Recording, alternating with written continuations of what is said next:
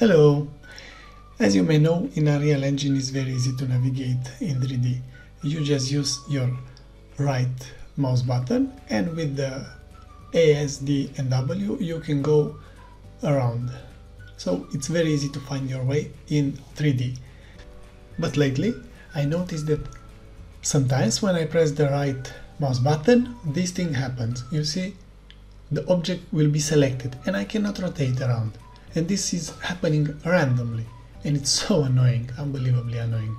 I was thinking it's Unreal's fault, but with further research I found that actually my mouse was broken. Yes, the mouse was broken. This piece of crap is fast double clicking. So when I'm pressing right mouse button, it will fast double click. So this is the results. You cannot rotate. It will select the object. So if you have the same problem, just head up to this site. I will provide the link in the description and you can check your mouse for fast double clicking. And you might be surprised that it's your mouse causing all this trouble and not the Unreal Engine.